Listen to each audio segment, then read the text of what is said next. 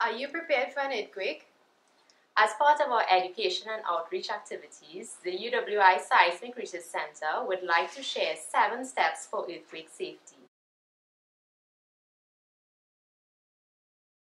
Step 1. Before the earthquake, identify dangerous items or areas in your business, school, or home, and choose how to reduce these risks. Securing or removing items can protect you from damage. Step 2. Have a plan for during and after an earthquake. Know emergency exit routes, muster point locations, official shelters, and disaster supply points. Have emergency contacts and vital records in a safe and accessible location. Practice your plan regularly. Step 3. Prepare disaster kits. Disaster agencies recommend that citizens have enough supplies for 72 hours, which is 3 days. Stock basics like food, water, sanitation supplies, first aid kits, flashlights with extra batteries, radios, clothing, bedding, medication, and any other special items.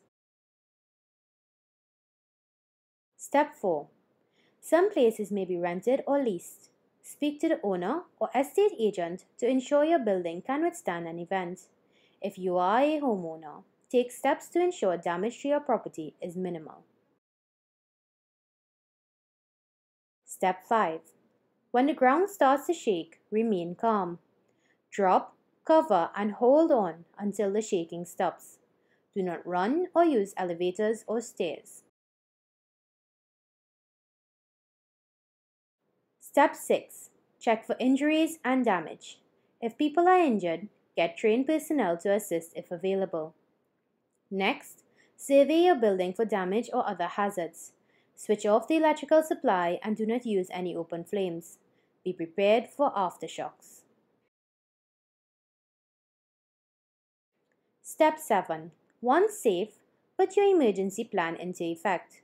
Try to limit phone usage unless for emergency purposes. Assist others where possible. Document your lessons learned to determine priorities before the next event.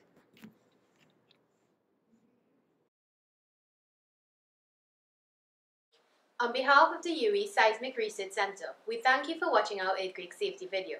We hope you can use these steps to ensure your safety at home, school, and at work. Remember, the Eastern Caribbean is a seismically active area, and while damaging earthquakes may not occur frequently, when they do, you best be prepared.